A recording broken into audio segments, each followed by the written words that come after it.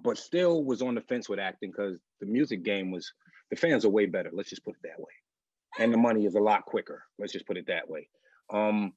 So I gave myself a hiatus, but what brought my love back to it was when I did a movie called The Cobbler with Tom McCarthy.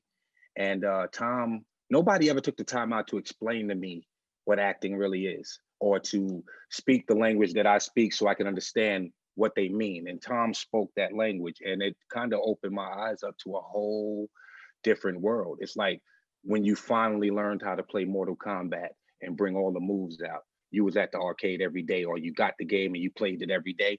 I finally found the moves out.